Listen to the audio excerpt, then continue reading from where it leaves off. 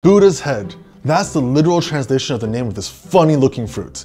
In English, it's called sugar apple or custard apple. It may be called that, but it has nothing to do with apples. Beneath this green exterior, each bump is a soft custard-like pulp surrounded by a seed.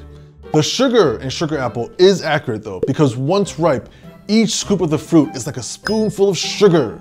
Healthy sugar, that is. While not native to Taiwan, the country is the largest cultivator of sugar apples in the world. Farmers have also developed different subspecies with names like milk sugar apple or pineapple sugar apple. However, because of its look, when making offerings to the gods, make sure you never use sugar apples. It'll look like you're offering a